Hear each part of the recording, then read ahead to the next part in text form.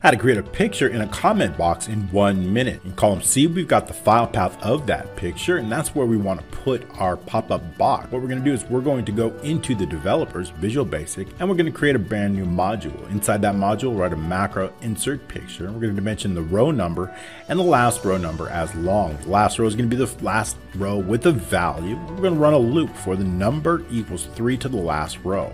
On air, resume next in case there's an issue with adding the comment if it's already there. We're going to add that comment and then we're going to work with it with sheet 1, C, and the row number in the comment. We're going to set that text, whatever is in B, and that is, of course, the item name. Then we're going to fill it with a user picture, which is located in column C in the row number. We're going to color the background white, so we're going to use the RGB value 255, 255, 255. That is the white color. And we're going to set the height to 80, and that's it. We're going to run our macro, and we're going to see that pictures are already inside. Thanks so much. Like and follow for more.